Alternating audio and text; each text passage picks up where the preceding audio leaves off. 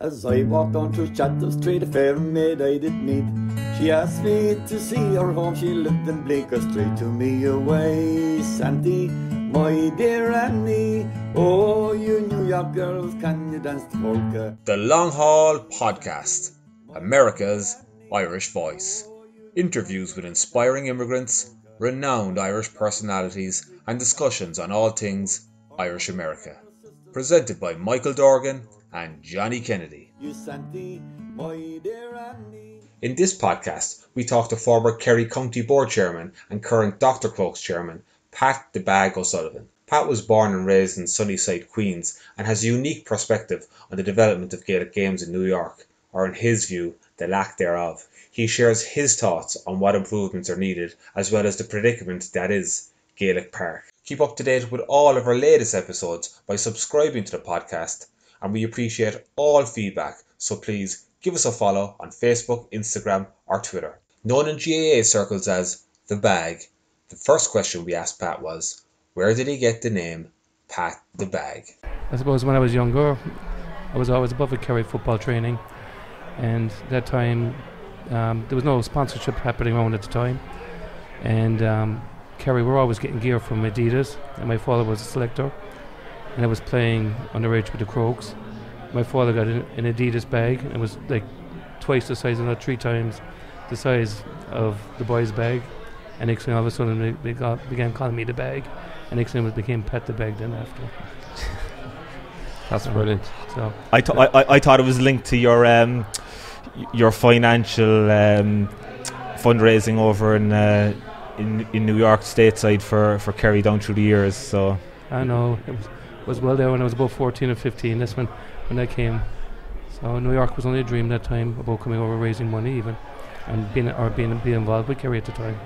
So it's like everything. When we moved home from America in 1975, and prior to coming home in 75, my father was involved in the GAA here in New York, and himself and John Kerry O'Donnell had a falling out in 1970.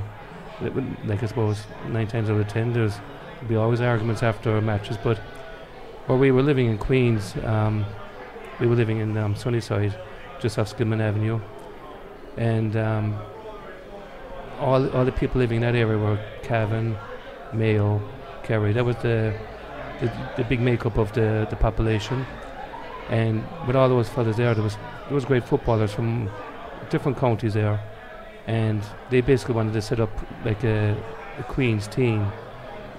Some were playing with Cavan, some were playing with Kerry, some were playing, but they were all socialising together and working together and living together in that area in Sunnyside.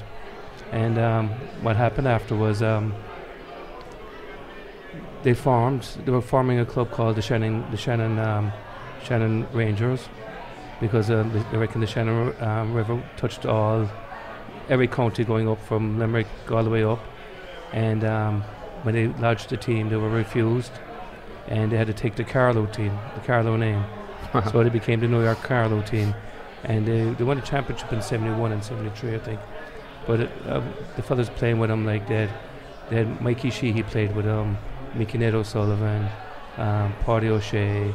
I mean, there was Donie footballers, Cavan footballers, Micheál O'Shea. They were there, and there was past county players living there. But the big thing was that they were all GAA fellas, and they went away and they formed, and some fellas moved back to America, and other fellas moved back to Ireland. Other people stayed here, and the Carroll team basically died, and they went back to their county teams after a while. But Gaelic Park was a special place every Sunday, and for fellas going up to watch the matches and meet fellas on a weekly basis. But I suppose it's a long road from Pat the Bag to Queens in Sunnyside. But you're being a bit modest as regards to fundraising that you have done in New York. You would have been, I don't mind saying, you were probably the main man behind it originally, certainly in the last 15 years anyway, coming to New York with your connections here. Would that be right? And what really happened, and how, like, everybody has enough money. It's only when they need something special to be built, you need extra money, and you can. And when Sean Walsh was chairman of the Kerry County Board, I was development officer, and Sean was at his wit's end trying to find a pitch for Kerry to train in during the winter. And any club worth their salt who have done up their grounds didn't want to give it out to the Kerry County Board to make sure of it, during the winter months, and next thing then try to repair it then for the summer for their own games. So it was finding it harder and harder to get venues to train. Like we trained in Limerick, we trained in Cork. This is the Kerry senior football team. And so Sean drove this centre of excellence that we were looking for, and we nearly had it over the line over in Tralee with a new stadium in Sunnyside Park. And the old racetrack was where the new training ground was going to be. But like everything, the recession came and everything went off the table, and we still had no training ground. Sean went on to the Munster Council, and we had nowhere to go. And Jerome Conway came in as chairman, and Jerome was another very good chairman. And what happened was the builder who we were dealing with was after buying a parcel of land in Corrins. And through Jerome's chairmanship, we had money saved up for, with money actually, when Jerome became chairman, he set up a committee with Cardi Keary and under the chairmanship of Shawnee Walsh. And basically we gathered several €100,000 and we put it in a rainy day fund for the chance on purchasing a training ground for Kerry. And so we bought the land off this developer, John Casey, and we got a very good deal on it, and I think it was around 650 or 750 now, and it was like 42 acres and right in the middle of Kerry, and it was like 10 or 12 years searching for the ground, where we were so close on getting the racetrack in Tralee, which fell apart, and next thing we had nowhere to go. This came up, we purchased it, and next thing we began getting plans made of the ground, and we figured out we could get 5 pitches in it, car parking, and a building. So next thing we began totaling up the prices on what this would cost, and the money was gone into several million. I think it was like the first phase of this was like about 5.5 million, and a part of this at the time was just outside. A part of this development was supposed to include a medical centre and all that for the players going forward. But then the Tralee IT came on board and offered us into their medical that we're developing through the Tralee IT, I suppose the physiotherapist, for people especially the sports clinic they were putting in place. And so there was an extra cost of close to 1.1 million then had to be raised. So all of a sudden we were at 5.5 and we were at 6.6, and overall then it came in roughly around 7.5 million. That finished. So time to fly to America. So we met. I was chairman at this stage now, after Jerome, and we met with Crokes Park, and we met with Kerry Group. We met different people. And so what year are we talking about, roughly? Well, the purchase would have been done in probably 10 years ago, maybe 10, 11 years ago, and the commencement began 7 years ago on the development of the grounds. And so first of all we said, whatever happens, we have to figure out where we're going to try to get money.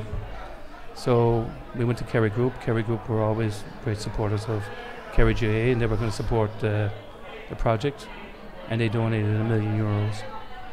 So there was a commitment that came after by Crokes Park of another $1 million, and so all of a sudden we had to raise maybe 5.5 million was the target, and we were scratching our head. Things were very bad at home. Immigration was rife in Kerry. Every Sunday, Monday morning, people were flying back to London. People were after heading off. The younger generation were after going to Australia. There was a big struggle in Kerry, to be honest about it. And every day of the week, clubs were struggling with numbers, and there was no hope to get this off the ground. We had a big ball of land, and we had no money except 2 donations when we were ready to make the development. And we were scratching our head, and we said, how will we come about this? And we basically formed an international fundraising committee, and we got all the past players back involved, and they all had massive connections, because in their youth people have immigrated and they did very well all over the world of that generation. And we basically said we come over, 3 or 4 of us, to have a look, to see, to explore, to see if we get money in New York. And the person who we put all our hopes on, and he just passed away there last week, was Dennis Kennedy of Wall Street Access. Dennis was a past pupil of St. Brendan's College. He's after bringing over so many younger Kerry people working for him. He gave so much to different charities here in New York. He gave so much to different charities at home in Ireland. And we said, no, he would be our man. And we went around asking, and to be honest, everything is about timing. So we went in, we met with his son Sean, and we met with Dennis. Bomber Liston was in there. We had Ogie Moran, we had Darragh O'Shea, myself, and we went, and Mike Larkin and John Dwyer. They were the people that were on the initial party that were doing the sourcing. And what happened was Dermy Foley, who used to work with us at home in the pub, told me, when you're in New York, make sure you call to JT Megan of Wall Street, of Morris Regan of JT Megan's. And the other person we were looking at then was Donald O'Sullivan of Navilis. Yeah, Balance. Yeah, so we were coming over anyway. We had our first 2 people were Wall Street Access and Navilis. They were the 2 people we were hoping. And then Johnny Riney had a function for us in Rosie O'Grady's upstairs, where he got it out for Kerry people to come and to hear what was going on. So in we went, Wall Street Access. We shot out. We got no joy there anyway in Wall Street Access, and it was a bit of a surprise, because Tony O'Keefe and myself were there about 7 or 8 years before that, saying about this project was going to begin, and it didn't happen. And look, fair enough, we move on. So we went down to Donald O'Sullivan. He was very good to us now, to be honest, and he was more than helpful, and he helped out as best what he could do. And then we went into Morris Regan, and Morris Regan lifted the whole, I suppose, the whole project to a new level. Yeah. Basically, he was willing to help out. He's the store man, Morris, and when we got going and talking about the development and the whole lot, he said he'd do a dinner the following year, and from then he did a bigger dinner. He sold out the Plaza Hotel for us, and after that, then we never looked back. And like $2.something million we pulled out in New York in 4 years, and it was a huge amount of money. But with that, he gave us the scope to go to London, where we took another $250,000 sterling out of it, and then we took another 100,000 out, or just shy of 100,000 in Dublin, and all of a sudden that's what we generated. And so we had good times in doing it, but it was, I'll be honest, without the help of the people here in New York, we would never have got off the ground, day one, especially without the help of Morris Regan. Yeah, Morris has been he's a big supporter of Crokes as well. Dr. Crokes is your sponsor there a little bit. Or? He is, like, yeah. I suppose when I was at home, and I was after having an operation on my leg, and the sponsors at home were changing, and so the boys asked me would I sponsor it, and I said I'll help out, like, but for the money they were looking, but it wouldn't really been easier for me to sponsor it at the end. But Morris, I asked Morris, and he said no problem. And in fairness, we had 3 great years. We went to 2 All-Ireland club finals. We won 3 county championships, and we got beaten in the county final this year. We've been at the top there at home in Kerry for the last 10 years. I mean, 8 county finals we've been in 10 years. So we enjoyed it. We had good days and bad days. Were you involved in the development of Dr. Crokes' facility there as well? I was chairman of the Crokes when I was development officer for Kerry, and we started off there. I think we spent 1.4 million. I mean, so we did a lot of work. I'm back chairman now again now, and we spent something like 350,000 the last 2 years now. We have another couple $100,000 to spend, and that will get us in a position where we're able to finish the facilities what we're doing, and we're hoping to get a third pitch after that. Okay. So we'll be doing our best anyway. Your parents met here in New York, or did they in Sunnyside, or? My father and mother met in New York. My mother was living in Sunnyside. My father was living in Sunnyside.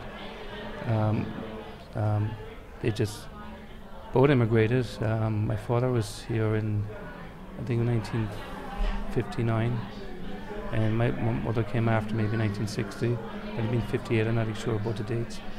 And like I said, Kerry, Mayo, Cavan. They were the big people living in that area at the time. Yeah. They met up, they married, and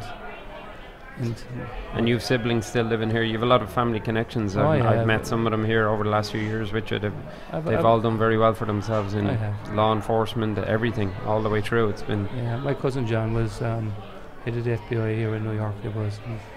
He was just retired there, 6 months younger than I am. But I was going to say, yeah, I met him last year. He's pretty young to be retiring, but it's not like he's retired and gone playing golf. He's still active in his own business. That's good. He's a good guy, John. I have a lot of good cousins here. So you're a golden ticket recipient. I'm sure when he says that for us immigrants over here, the golden ticket is the American passport with the Irish passport. I have the two of them. The two of them. I have the two of them. You don't use one going home and use the other coming back, as always to jump the queue. That's basically it. So how long were you? So you're born and bred in Sunnyside, Pat. Yeah. And how long did you live there before you moved back to Ireland? I was 8 years of age. We were St. Sebastian School. I went to and I had my Holy Communion over here. My father owned a bar with a friend of his, Jim McGovern, who was from Cavan, and he was a builder. My father was a regional manager with A&P, and they had the pub as well, and they did well out of it. And look, I'd be honest about it. It's living here in New York now and living like in the 70s are two different time warps.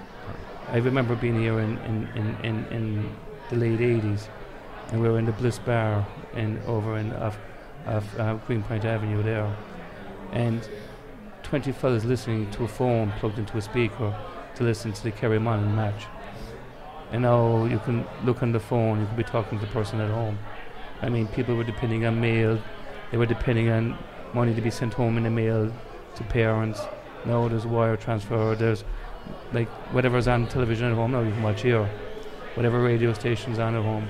That time it was different. It was people left and they'd go home for years, and I mean people were here 8, 9, 10 years. I mean, it was so expensive to fly. Flying now is cheap. It's a different world here, and the biggest problem what I find is that the amount of genuine Irish people that are here and can't go home and living on a knock on the door is horrendous, because they've given so much to the communities over here, and it's just like I said, I got the golden ticket, and they love to have that golden ticket. And absolutely. And it's hard for them, So you went back when you were about 8. So, and did your father set up the bar? Yeah, my father actually. My uncle was alive, and my mother always wanted to go home, and my father had no interest in going home.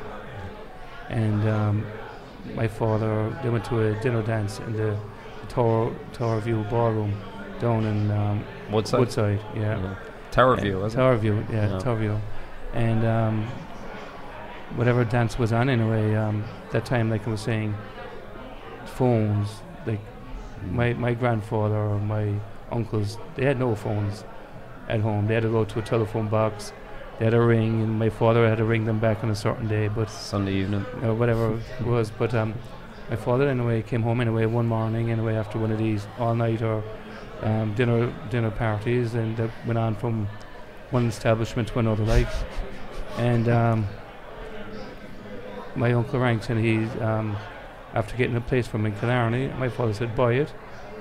And 2 or 3 weeks later, anyway, my uncle rang again. He said, where's the money, the deposit for this? My father said, for what? He said, you're after buying this establishment. And we went home then. That was in October, maybe early November. And my father's first cousin, Amy O'Sullivan, who was secretary of the county board in Kerry, he was getting married. So my father and myself went there, and my father went to see what he was buying, and that's how the Tatler Jack came about then. It opened in August 1975. So that's Tatler Jack's, in case people don't know, Tatler Jack's on Main Street, Killarney, which is Plunkett Street.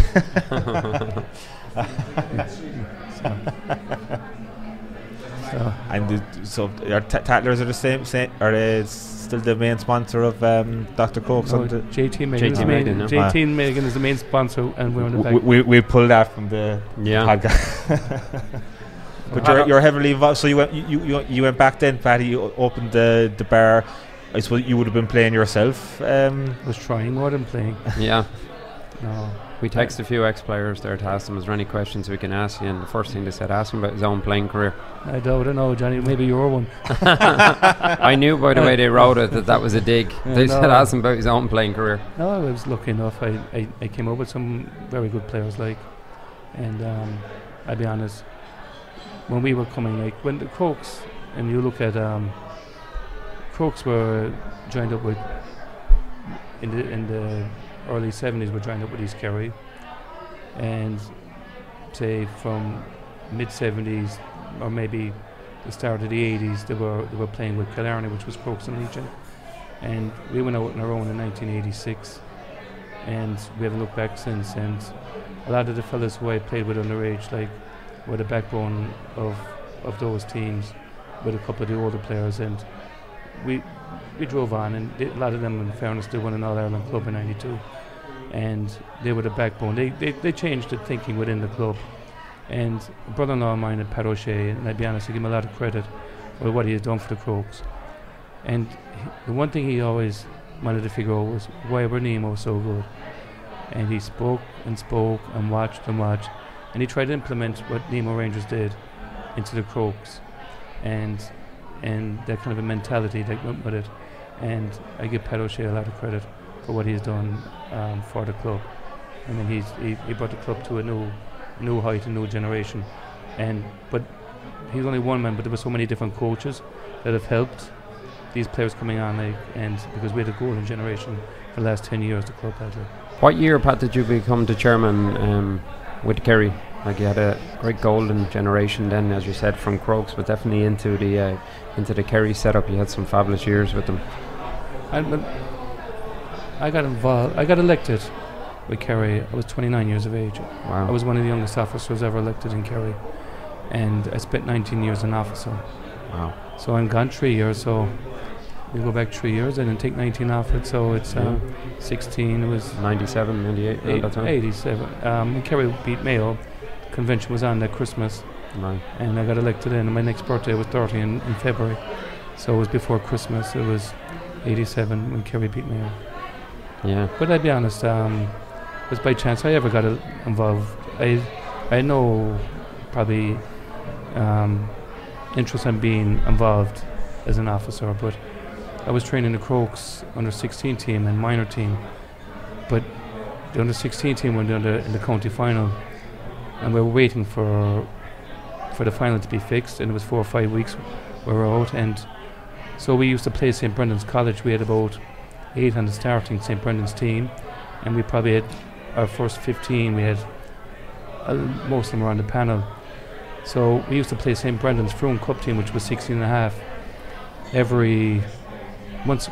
for about 4 weeks. They were waiting for the college's final, we were waiting for our final, and so we played, like I said, every Friday for about 5 weeks. And Sean Kelly and Father Larry Kelly was there, and Father Kennelly, and I was leaving one day, and Sean Kelly was chairperson, and he said to me, he says, I have a job for you. And I said, what job is that? He says, I need you to make a few bob for us. And I said, what are we going to do now, Sean? He says, will you do anything for me? Would you come to a meeting? And so I went over to Tralee in '87, and I met Sean and Tony O'Keefe and he said, what can we do? I said, the easiest way I think you can make money at the moment, and the county hasn't done it, is a golf classic. And Eamon O'Sullivan, who was above in Bishopstown, who his father played with the Crokes. He played Kerry Minor himself. He played with the Crokes. He was in charge of Heineken. He was the rep at the time. He became the actual the Heineken boss. And so I got Eamon to sponsor it. And Tom Prendergast was there, and Seamus McGarrett and a couple more, Pat O'Connor, and we did this golf classic, and we made about £30,000 at the time. And we did a kind of a small fundraising because the Kerry Cavan match was coming up straight after that, and so we did that as well. We made about 10 grand on that, and there was elections coming up, and Sean Kelly said to me, he said, "Do everything about putting your name in." And I put my name in, and I got elected, and I was there for 19 years then. So.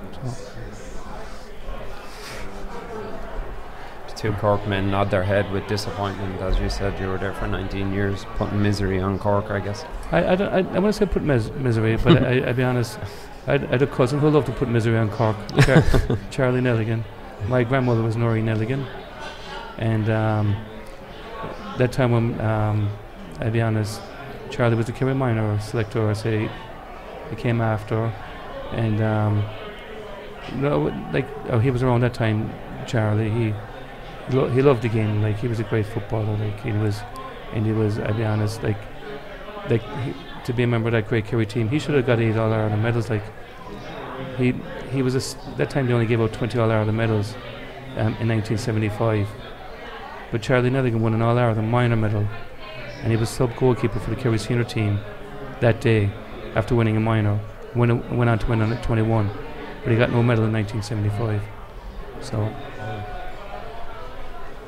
they changed the rules after that. They did when Peter O'Leary didn't get a medal in 2000. So the goalkeeper was automatically a member.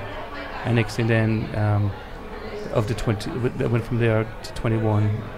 And then after that, then went to 24 because of Mike Cassie got injured, and because Kerry played 6 players and one of the All-Ireland in the semi-finals and they were entitled to a medal, and Mike missed out, and they went to 24 after that. So. Pat, when you look at the work you did in building the Centre of Excellence in Kerry, and you look, there's 6 pitches there, I believe, is there? No, there's 4 pitches. There's room for 2 more.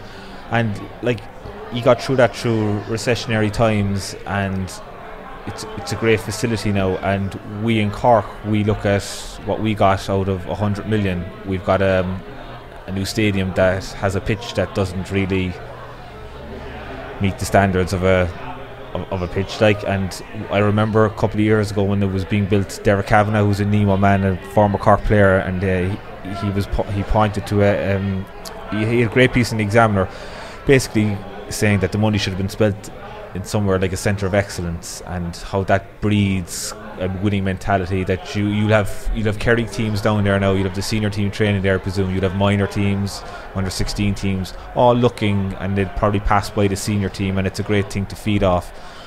Do you think it was money ill spent by Cork to invest so much in Páirc Uí Chaoimh and still not have the proper resources, training facilities for the underage, even though it seems to be that Cork are still producing underage players?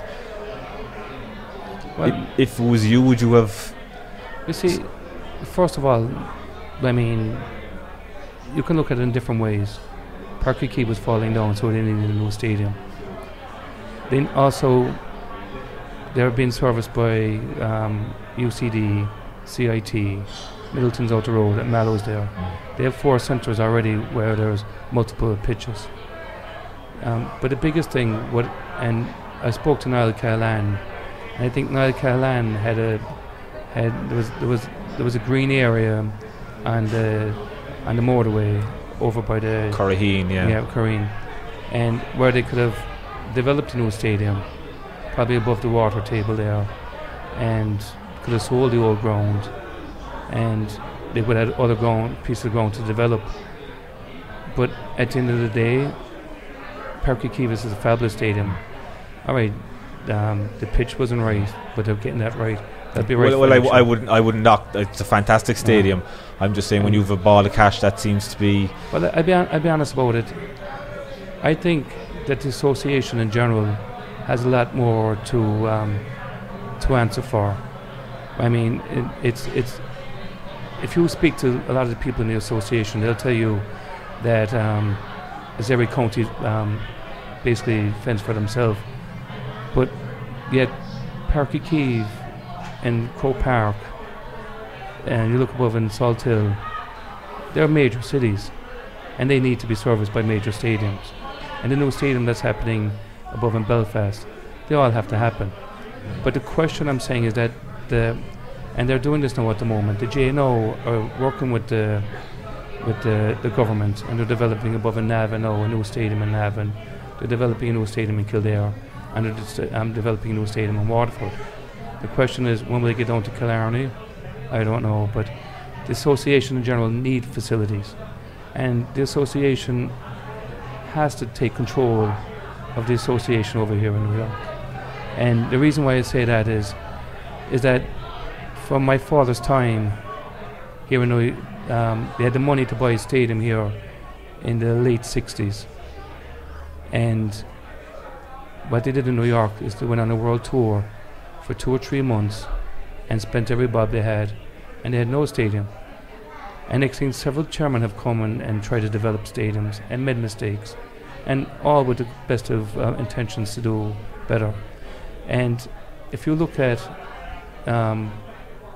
London, they have their own grounds over, and it's been developed by GA people. They all got together, and there's 2 big financial areas in the world. One is London, one is New York.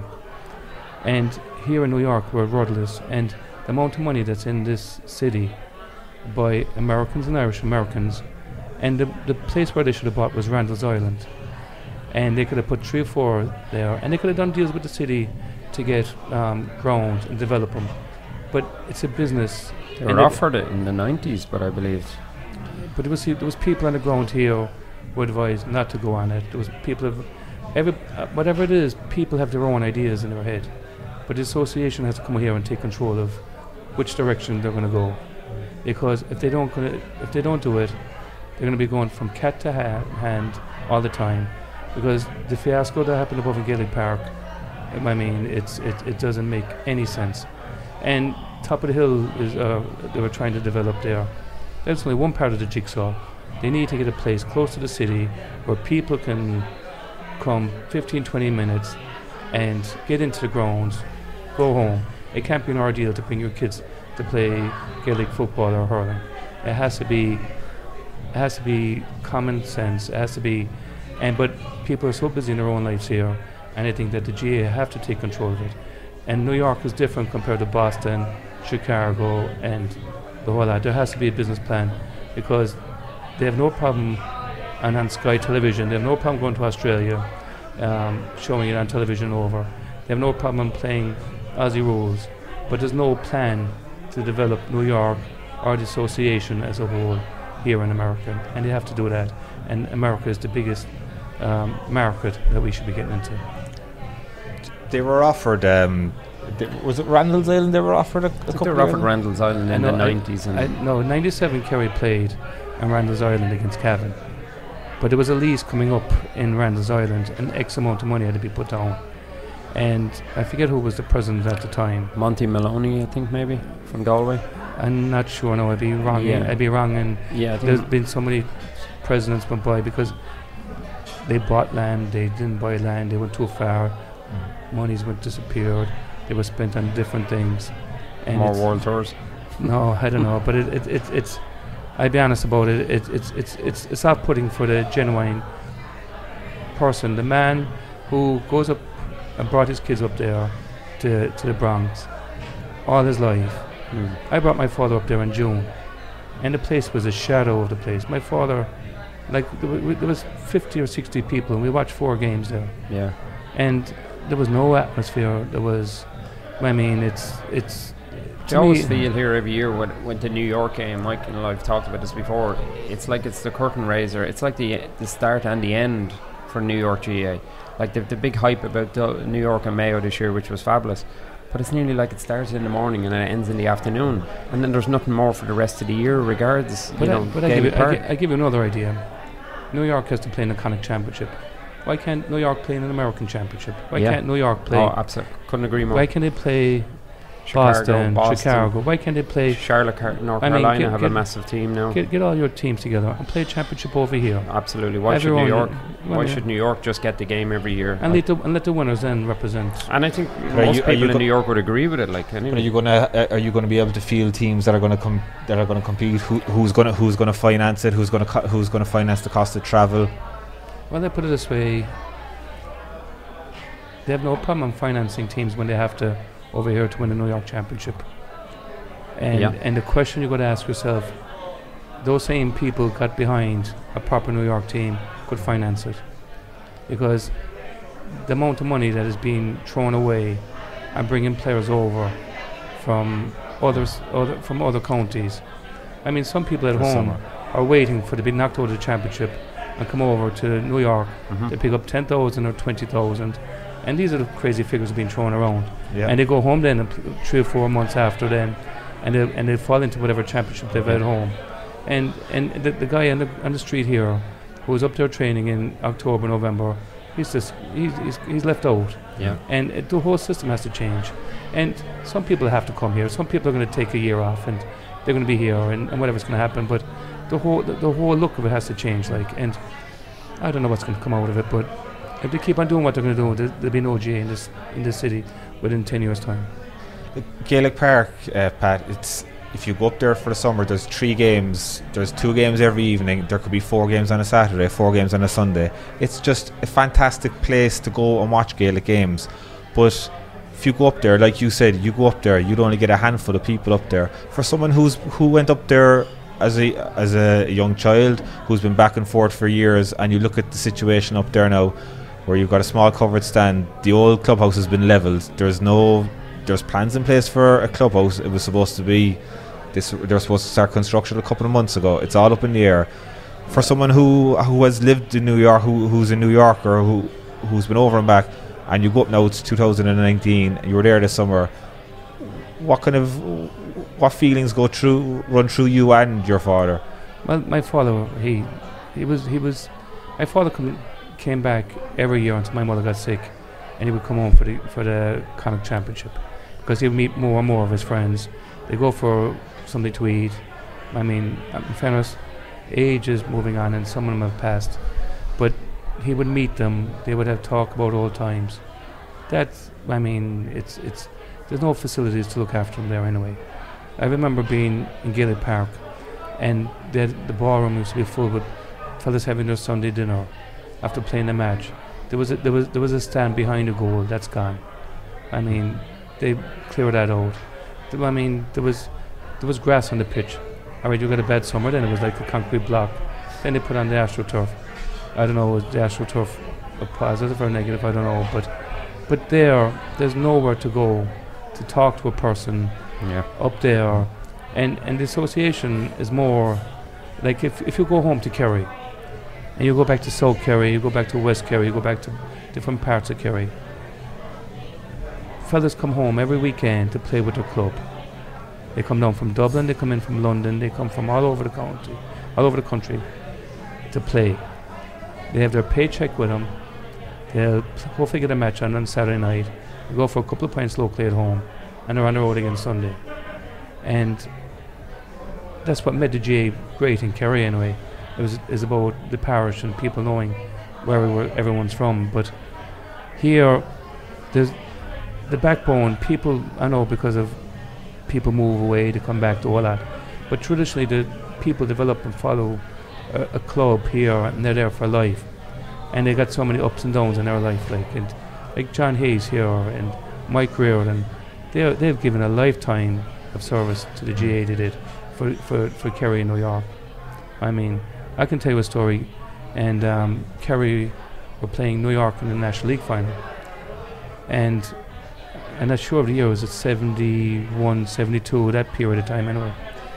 But Declan O'Sullivan's uncles were great friends of my father's, John, Pat, Mickey Joe, and Patsy Brass, and they were all above in Gaelic Park. And with about 8 or 9 minutes to go in the game, Kerry were down 4 points. With about 5 or 6 minutes to go in the game, Kerry were down a goal. The National League final over here. Next thing, Mickey Joe passed out. He couldn't take it no more. He couldn't take the pressure. He woke up anyway after, but Mick O'Connell was after sticking the ball in the back of the net, and the game was a draw. But they had to stay again another week to play the National League final again. Like, but my point I'm trying to say is that passion was there for the New York team. That passion was there for the Kerry team. The place was, people were falling over each other. They couldn't get in there. The question is that if you go to different parts now, you go to Rockland County, you go over to the Shining Gales, and you go to all the 7 or 8 strong clubs here, they have people all the time.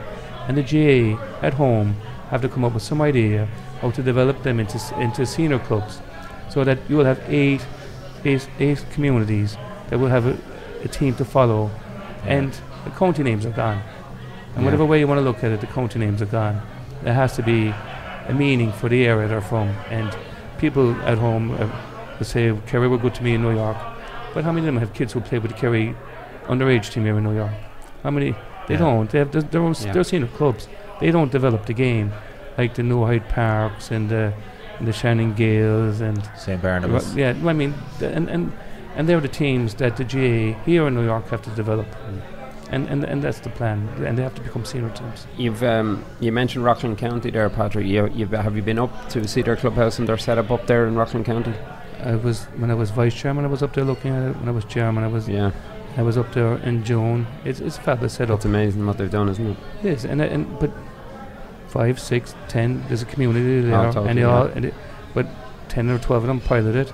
But the whole community got behind it. They work it behind the bar. You go up there, Conroy's and the lads in working behind the bar themselves. It's brilliant the way the lads do. They operate it. But this is what has to happen here. Like your Randall's Island should be your Croke Park here, and there should be 10 areas here, and there should be leagues played off all of these different areas, and trying to develop it. But look, that's a different talk. So for people who don't know, Randall's Island is on the East River, Johnny, isn't it? Yeah, it's just in between Queens and the Bronx and Manhattan. It's hard to believe, as Patrick says. It's just what a location it would have been, and to see the way it is now. It's a big soccer setup, and there's different stuff out there. It's an amazing setup. There's about 90 pitches out there, baseball, NFL, and it's where I played with Kerry Club this year, and it's where we all train, and you're training on soccer pitches with no GA goals. And you come out. You're not as a player. You come out and you want to play to the highest standard as possible. But when you're it is a bit disheartening that you don't have any place to play, or even to have goals. But Randall's Island would have been a great spot to have a Gaelic Park, because Gaelic Park now at the moment the pitch is owned by Manhattan College. They own the rights to the pitch. I don't know how they left that go, because the GA had a 100-year lease on that, and they lost out. But you're going on about playing there on goals. I remember when I was a young fella, and all the teams in the neighbourhood where we were living, like the base of, the majority of them, they trained in Flushing Meadows with bags as goalposts. Nothing has changed. Nothing has changed in 40 years. That's the point I'm saying. Nothing is. I'm 52 years of age.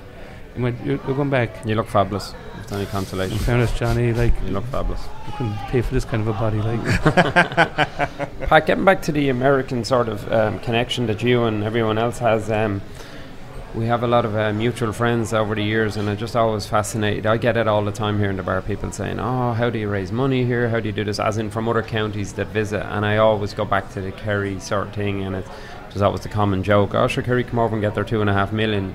They don't say begrudgingly, but it's kind of always said, how did they do it?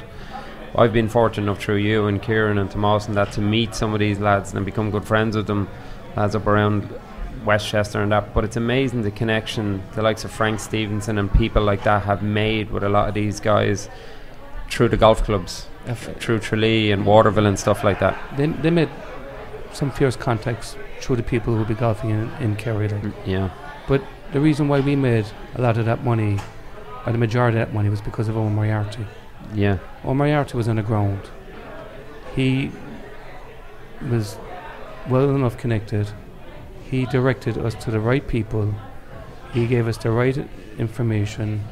He told us when to fall back, or go forward. And everyone else we met that came on board all joined in after, but Moriarty and the owner of the Sea Lodge in Waterville. But the one thing I would say is that if any county is coming over here, unless they have somebody on the ground doing the work for them, you can't do it at home. Yeah. And Moriarty got a crew of fellas over here, did the work on the ground for us. So when we came over here, like Maurice Regan was the main man behind the thing, Donald O'Sullivan and Avalis. They were the two biggest builders in the city that supported us big time, but was Morris kind of pushed the boat out that bit farther, and that made it happen. Ray, what would you? What would an emo man ask Dr. Crossman? He's a Douglas man. He played with everyone. Passage, Douglas. I was a bit of a similar to what should be happening here. I played with the parish I lived in, right? So going up in Cork, I lived. Come in there, Ray. Just. So my father-in-law, Ray O'Sullivan, is in for the. Hi everybody. Sorry, probably blocking the camera there. But Pat, similar to yourself, like I didn't realise actually Crokes were so young, because I played with Passage. Started off from the junior B club, went to senior level in the space of 5 years, won the junior intermediate and got to a semi-final of an 84 county against the Bars. Imakila beat the Bars in that county final but went on to win the All-Ireland that year. But I didn't realise now, speaking, because we played West Kerry and we played Mid Kerry in challenge games. And you go back to what you said about Crokes playing the Nemo way, and our mentor was Terry Howard, who was a teacher in Ignoid Reach with Billy Morgan, and they won the Corny Mirror and what's the Hartley in the same year, and he brought that same ethos to Passage, and people couldn't believe that a junior club with probably 25 players could raise their standards but it's the heart and soul of the community. And as I grew up and had my own family, I had to move into different areas for housing and stuff like that, but living and working and building the teams where you live and talking about the areas here now in New York, I think that's probably where the thing has to start again. Well, first of all, anyway, they have to get a plan for the city here, and as a general, if they don't have a 10-year, 15-year plan, if they try to do it in 1 year, it won't happen. And first of all, they have to get their base, and I think somebody has to come out from Croke Park to run it, and I think they have to be big enough to network with all the businesses here, and to talk to them about what the plan is. Because for the people who made up their home here, there has to be a place where they can go and mingle and meet. And everyone, if this was whatever part of the city it's in where it's agreeable, and all the workforce of all these people, the employees are better, they're better informed, they have a better atmosphere after work, they have more to be involved in that relates to home. And what's going on at the moment is not acceptable. And if people think it's acceptable here, they're living in a different way of life, because they're living in a life that this is mine and it can't be no one else's. And here, and this is what the association in Kerry is, the Kerry GAA belongs to everyone, and is driven by every club about the importance of Kerry and what it means. The importance of New York has to be driven by New York people, but they need leadership and to be driven in the right direction, and there has to be a plan. And if that's not put together properly, the association is never going to develop in the city. And I'm going back in the Central Council delegate for Kerry now in a few weeks' time. And I don't know what I'm going to be doing or where I'm going to be, but with different things that are going to be happening. But I really feel strong about the GAA in New York, and I really feel that the importance of a strong community in New York, and that can only develop with the proper leadership and the proper financial behind it. And if every county has to stay out of here and not to come in as a big level, and that the GAA are driving this, I think there's no issue. But if the same people are going to keep on asking questions about why nothing is happening, the negativity is going to go deeper again. And that's what I find. And going back about Passage, when the Crokes won the All-Ireland Club in '92, we had 19 fellas tugged off. That's what we had, 19. Yeah. So we've grown. The question is, and the biggest problem that is facing the likes of the Crokes, the Legion, and SPA, the likes of Dingle and the towns is that the planning permission in the towns is not there, and the amount of players that will be coming through us, like we have 13,500 people living in Killarney, and there's no house being built, no CME, so for people to get married, so they're all going out of the town. In 10 years time there might be only 2 teams in Killarney, and people mightn't realise it, but there's this thing about the big teams in the big towns will always survive, but if they haven't got a population playing, and Killarney is the retirement capital of Ireland. The age profile of the retirement, people sell their houses in Dublin, they buy a house half the price in Killarney, and might buy an apartment in Spain or have an apartment in Dublin, and that's what's happening. Yeah. And we in Kerry have to look at it, but if I say that at home, people will pull their hair out of their heads and say, oh, they want enough anyway, like, but if you haven't got the likes of the Gooch and these fellas coming out of the towns, I mean, like Mikey Sheehy came out of Tralee, I mean, David Clifford's only out the road from Fussell, but my point I'm trying to say is that, like, Frank Russell was from Killarg, and there's, I mean, Paul Ganey from Dingle, if they were not coming through. Absolutely. Yeah, it definitely needs a plan, and if I remember, you were saying to me, Michael, that the chairman here is running for council this year or something as well. What's his agenda? Joan Henchy of Kerry Club is up for chairperson next week. Yeah, and she's from Tarbert. Tarbert. Dan Kiley's daughter. Yeah. And the politician Dan Kiley, yeah. Well, Joan was born here as well, actually. She was, and they moved back. Yeah. She moved back, and Larry McCarthy's going for the president. Yeah. And it's not all doom and gloom for New York GAA. There's a lot been done in the development, which Joan has been at pains to explain to me. But I saw today, this year, the World Games, there was several teams went back home for the World Games. The one thing I would say in the development of probably the game itself has improved with the GDAs on the ground and for the core people, but facilities haven't improved. And the facilities, if you figure out who drove Shannon Gales, Harry Matters, he was one of the main driving forces of that. You're talking about Sean Price, he was another fella. They went out, they knocked on doors, and they got money. Look at the boys above in Rockland, they went out and got money. The question is, they went out and did their own job, they did their own deals with the city, they got their own land. My point I'm trying to say is that the association here have to pinpoint 7 or 8 different parts in the city. Mineola is another place where that should be in, or there's an Irish centre there where they could develop a piece of ground and the amount of Irish Americans living there, and they have to cherry pick the areas where they're going and do a deal with the city. And if it costs 8 million to put the pitches in these places, that's the first plan that they have to put together to Croke Park and how we're going to fund this and how to get business people behind them in the city to do that. And that's the biggest thing, is that what's going to happen, Joan will do her 4 or 5 years as chairperson. If she has no plan to go forward to increase the association, she's going nowhere. And what are the plans from the association at home to develop here? But one thing I see is that the GPA can come over here, they can run the big dinner dances, they can bring over $1 million, $1.5 million, they can bring everyone over and have a good time, and yet the grassroots here are suffering. And you can say that the same thing about Kerry coming over, but Kerry came over to Kerry business people to develop a home where immigration had taken so many people away from us.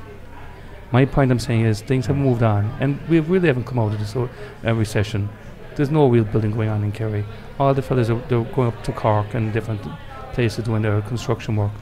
But my point I'm trying to say to you is that if that money that was raised at the GPA dinner dance was left in the city, and you did 7 or 8 of them, that's a pitch done for 8 or 9 of them in over an 8 or 9 year period of time, and that would benefit this association. And then they develop a major home where they play their finals and have 10 or 12,000 people stadium, and that's it. And have your Irish centre and marry every Irish boy and girl over here.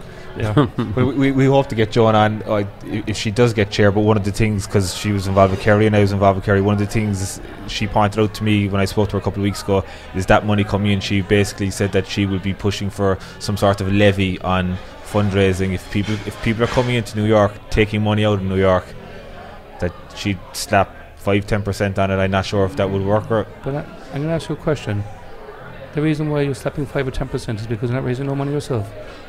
Yeah. So somebody else can do the dog work, and you're going to take it. That's a fair point. So my point I'm saying is that they're in the city every day of the week. Why don't they get Yeah.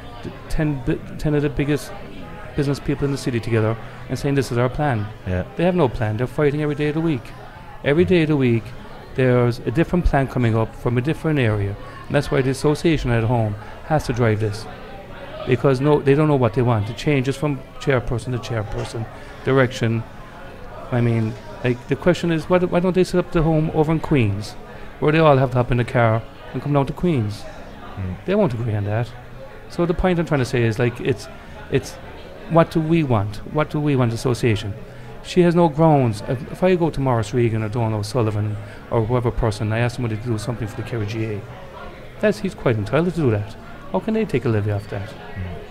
How can they take a levy off the GPA?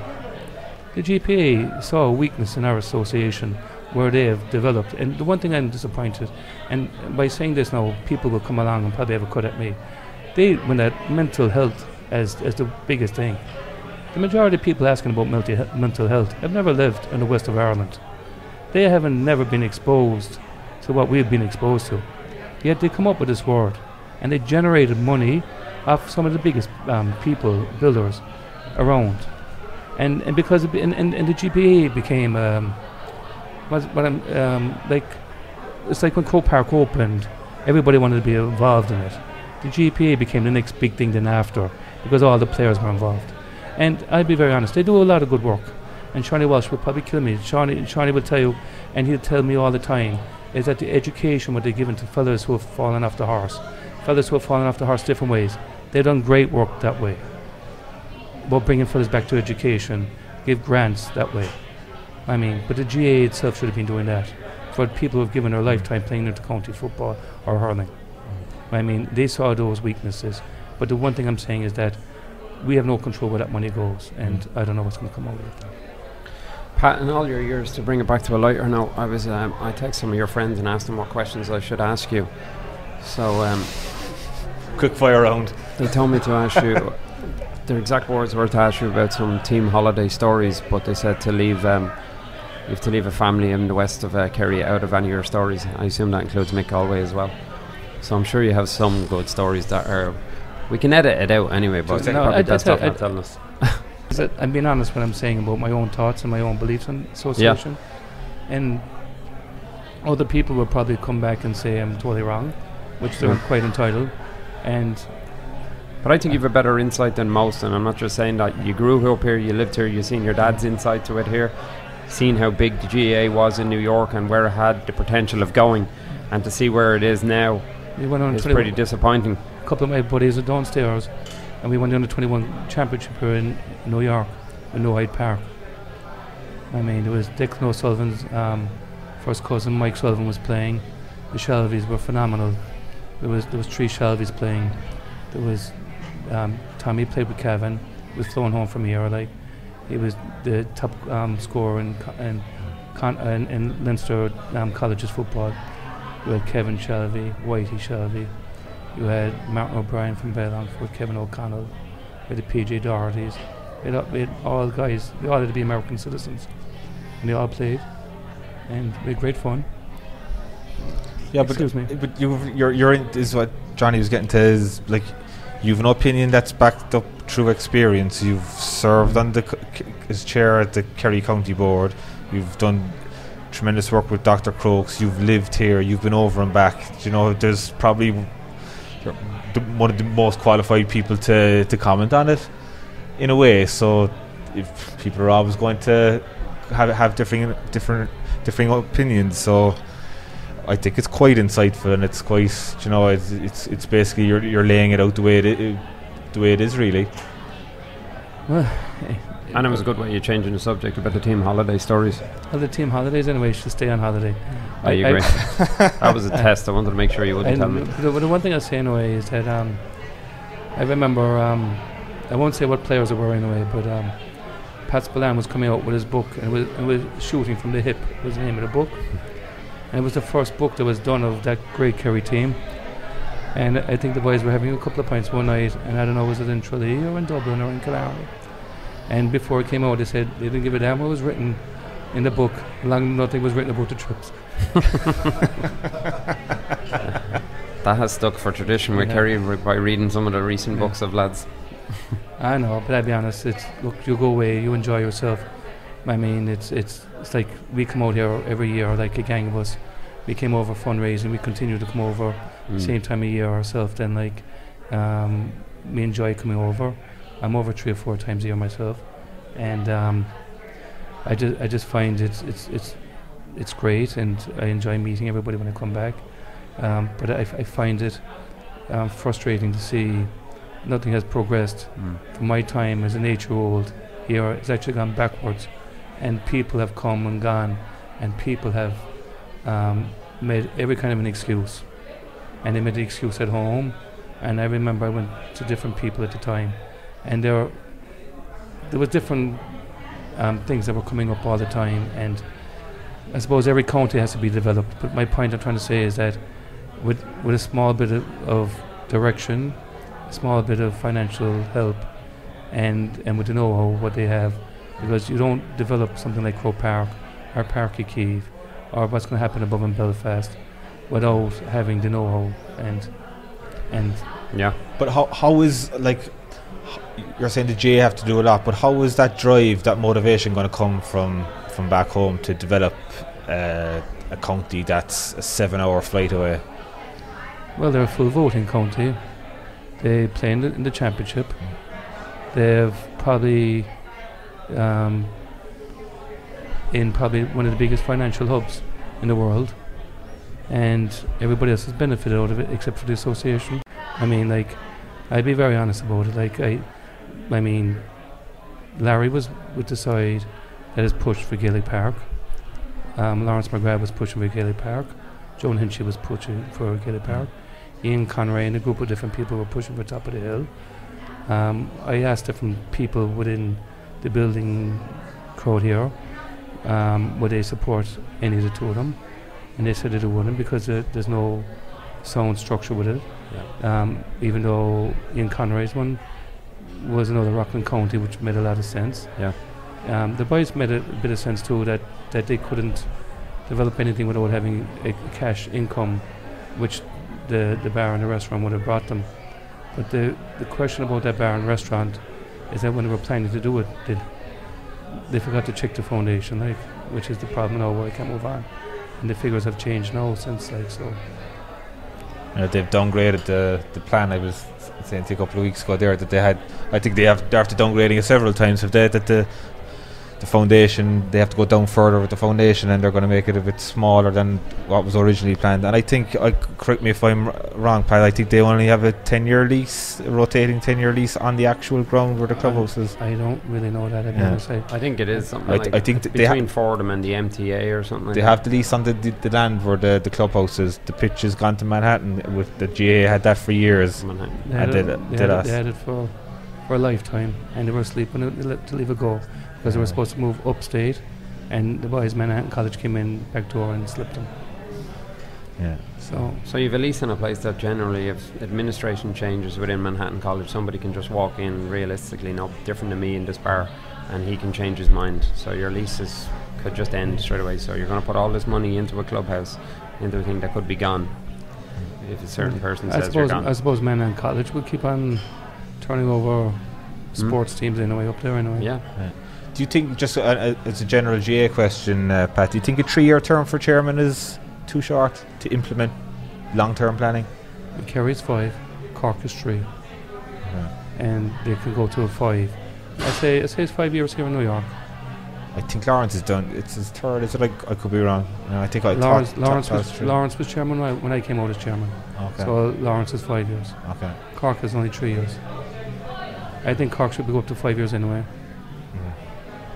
I'll wrap it up. Yeah. Thanks a million, Pat. Thanks Patrick, very much. thank you. And that's all for this week's podcast. Keep an eye out for our episode with 5-time All-Ireland football winner with Dublin, Jack McCaffrey, where we take a look back on Dublin's historic 5 in a row in 2019, potential rule changes, and Jack's thoughts on his goals for the future.